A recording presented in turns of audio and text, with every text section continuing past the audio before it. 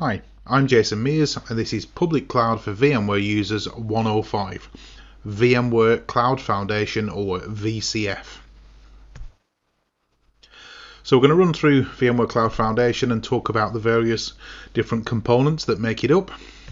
We're going to talk about VCF as a consistent cloud platform, so something can deliver consistent infrastructure and consistent operations across multiple different types of hardware or underlying cloud. We're going to talk about the difference between private, hybrid and multi-cloud, because these are words you'll come across in any conversation around this kind of stuff. And then we're also going to go into a bit more detail about the difference between on-premises and then VMC and VCPP. So lots of acronyms there, but we'll go through each one in turn. So I'm going to start with all the elements that I think you need for building a robust cloud platform. We're going to have to start with some kind of software-defined compute, and obviously all these things are software-defined because we have different underlying hardware and infrastructure underneath. So software-defined compute, software-defined storage, software-defined networking and security. And then if it's going to be a modern platform, we're going to have to support modern cloud native applications. We're going to have to support containers, most probably Docker containers, and then we're going to need some kind of container orchestration and management tool, world's most popular being Kubernetes by far. So they're all the things we need to run stuff and run stuff consistently across different types of hardware or different types of infrastructure. Once we've got things running, we need to be able to monitor and manage them. So we need things like be able to do health and look at how the system is performing right now. We need to look at short-term risks, as in things that are going to go wrong if we don't do something about them soon. And then overall long-term things like efficiency.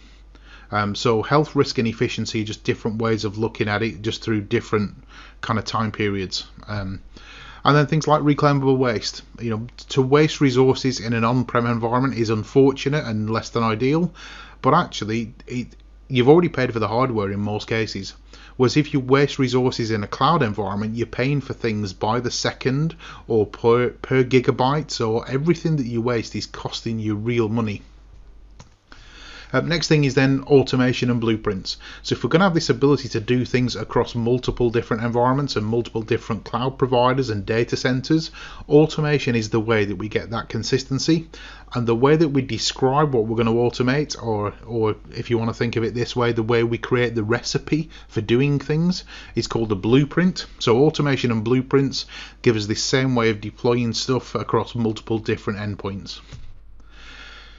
Biggest problem in my mind with people who are migrating to public cloud or are just defining a public cloud strategy is that most people do not understand the application dependencies on each other, which applications talk to which other applications, how much traffic they create on and the amount of traffic and the direction of the traffic. All those things we don't really worry too much about when everything is in the same rack connected to the same high-speed switches.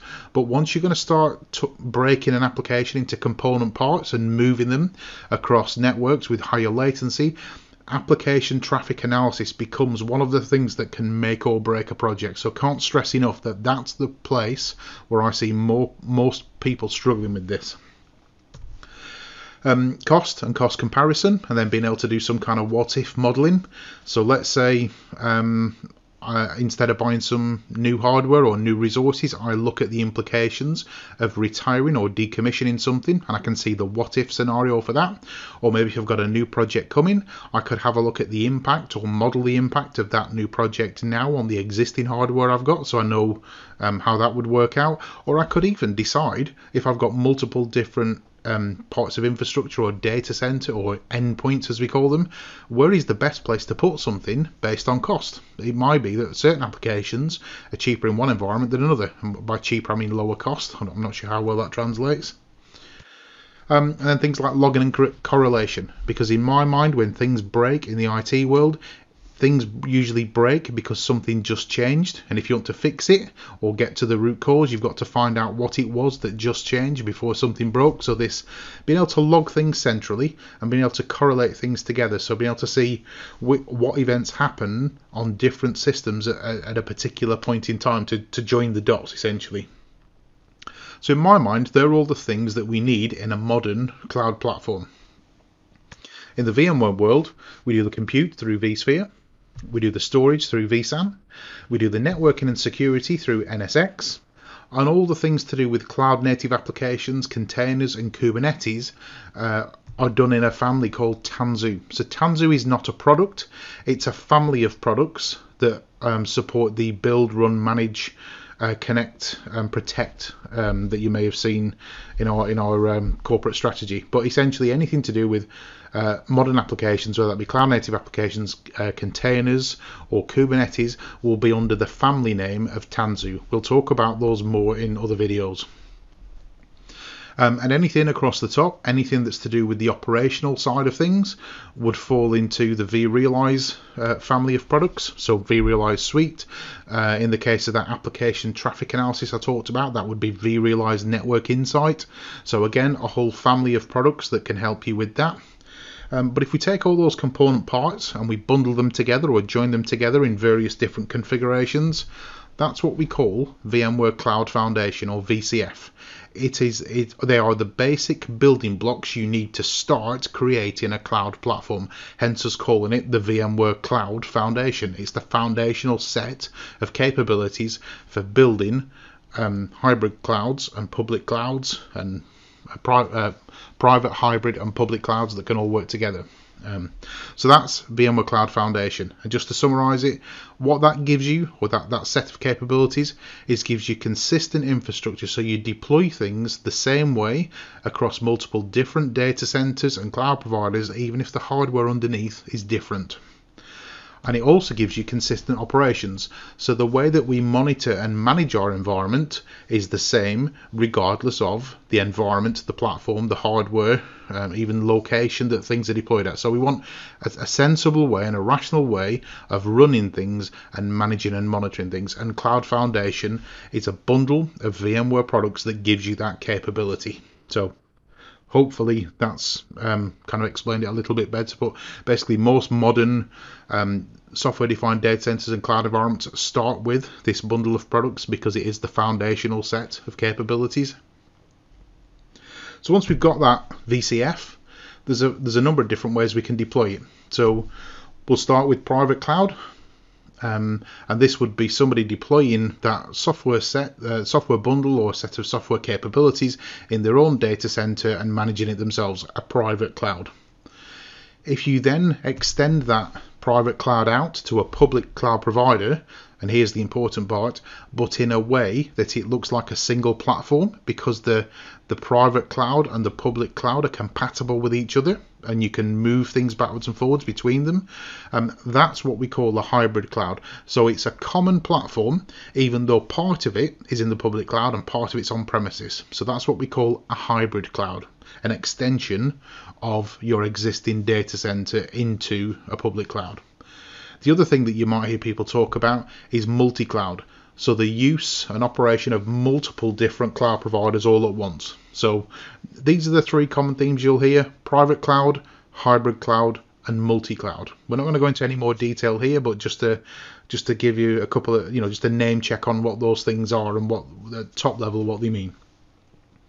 So next things after that is, how are we able to use this VCF or VMware Cloud Foundation? So first option, the one that most people are at now, because most people have been deploying virtual machines for the last 10, 15, 20 years on vSphere, they would be somebody who has a data center or data centers on premise, and they would probably refer to this as a VCF or VMware Cloud Foundation SDDC, Software Defined Data Center.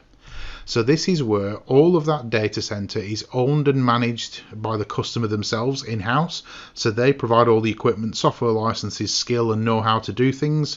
And that's what people generally refer to as on-premise or on-premises, depending on your locality. The next thing is VMC on and replace the name of the hardware provider or the platform between those curly braces. So VMC on something. The first part of it, VMC, means the VMware Managed Cloud, and that means that this offering is owned and managed directly by VMware ourselves and a partner who provides the hardware or the hosting for this solution. So probably the best known example of this is VMC on AWS. So that's the VMC managed cloud on AWS hardware in AWS data centers. The next option, another example of that is VMC on Dell EMC. So that's again a VMware managed cloud on Dell EMC hardware. The difference with this one is that the Dell EMC hardware can be installed in your own building or your own data center, so you get all the benefits of the performance and speed and locality of having the equipment on site, but somebody else manages it and you pay for it like a cloud solution, so it's a cloud consumption model. So again, that's a relatively new one, that's kind of different than most people have ever seen before. And the next one is VCPP, and this is the VMware Cloud Provider Program. So this is where the service is owned and managed by one of just over 4,300 VMware partners. So an example of this would be something like the Azure VMware solution or the Google Cloud VMware engine. So what that means is VMware provide Microsoft Azure and Google Cloud with all the software required, but it's owned and operated by them. So it's a VMware compatible cloud, but it's managed by a partner in isolation, whereas the VMC offering is a VMware managed cloud, so VMware are directly involved in the management of that solution. But all those three, whether it's the customer managed one, the VMC managed one, or the VCPP one, are all compatible because they all use the same software stack. So we're at the end now. We'll just cut through the last couple of cards on here, or the elevator pitch section. So if somebody asks you what is VCF, it's a VMware Cloud Foundation, and it's a bundle of VMware products that can form the basis of a private cloud, hybrid cloud, or multi-cloud environment. Next one, what is VMC on something? It's the VMware managed cloud, and it's one that's owned and managed directly by VMware and a partner who provides the hardware or the hosting. So the best known example of that is VMC on AWS, a VMware owned and operated cloud on Amazon Web Services hardware in an Amazon Web Services data center. So VMC, VMware managed cloud, AWS, the partner that provides the hardware or the hosting. And then the final one is VCPP, and that is the VMware Cloud Provider Program, where that service is owned and managed by one of just over 4,300 VMware partners worldwide. A good example of that would be the Azure VMware solution. So VMware provide the software, but Microsoft Azure provide the management and the hardware and the hosting for them. So that was the end of Level 100. In this series we covered an introduction, we covered compute and services, we covered different kinds of workloads, we covered the major public cloud offerings, so we covered things from Amazon Web Services, Google Cloud Platform and Microsoft Azure. We've just covered the VMware Cloud Foundation, VCF, and there is an optional one which is 106, which is just a recap of all the end slides from each of those, so it's a very quick recap of things we covered in the series. So thank you very much for your time, and I hope you found that useful.